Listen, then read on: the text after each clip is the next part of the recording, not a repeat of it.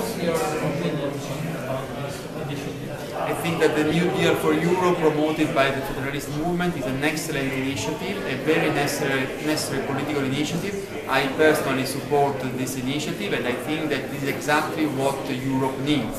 Europe needs to have a real new instrument to promote sustainable growth, and to promote sustainable growth it is clear that you need resources, and you need new resources, and the idea to base this New Deal for Europe, New Deal for a growth-friendly Europe, for a sustainable Europe, well, to finance this New Deal through a carbon tax and through a Tobin tax, it is an excellent idea. It goes very well with the need to promote growth. It goes very well also with the need for democratic control.